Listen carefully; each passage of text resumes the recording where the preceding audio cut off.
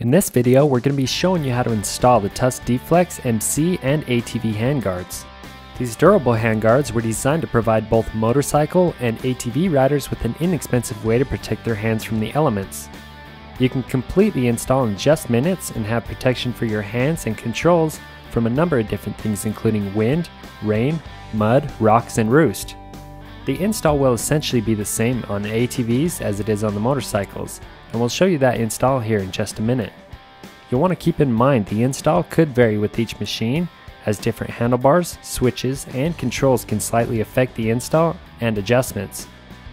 So the first step of the install is to start with the clamps, and we need to determine which clamp is the left side and which is the right. To do that, you'll simply hold the clamp up to either the left or right hand shield, and pretending that the clamp is mounted straight on the handlebar, you'll want the shield to kind of sweep out away from the bars like you see here. Once you determine that, go ahead and attach each shield to its specific clamp with the provided bolt, washer, and nylock nut. And at this point, we don't want to tighten these down all the way just yet. You can see on the back side it's got some side-to-side adjustment, and that's going to allow us to position these shields exactly where we want them. So after we make our adjustments later in the video, we'll also tighten these bolts down the rest of the way. So go ahead and attach the other shield to its clamp the same way we did this one, and then we can move on to attaching them to the handlebars.